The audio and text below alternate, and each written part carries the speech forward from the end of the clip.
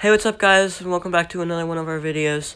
Today we're going to do a glowfish tank, and the thing about glowfish is that they're very cool.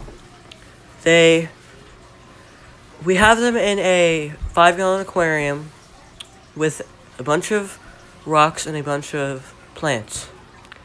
We have a 10-gallon filter for this 5-gallon aquarium just to keep it clean and ready for more fish if we ever need more.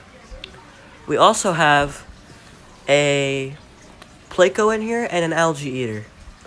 The algae eaters, they eat algae as the name, and they clean up your tank and make them very nice.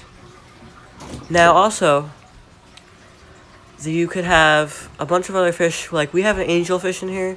He's going to go into one of our other tanks because eventually he's going to get too big for this tank, but he's really tiny. Now, this fish is very not aggressive, but will attack other fish if they're hungry.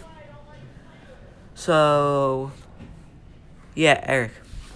These fish are very cool and very nice.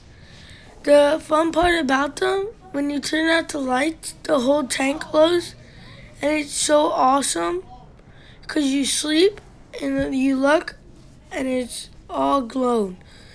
It's fun because we have a ton of fish in there and it's nice, but I love the fish and it's cool. Alright, one of the other things is you could feed them basically anything, but what we feed them is goldfish food or betta food.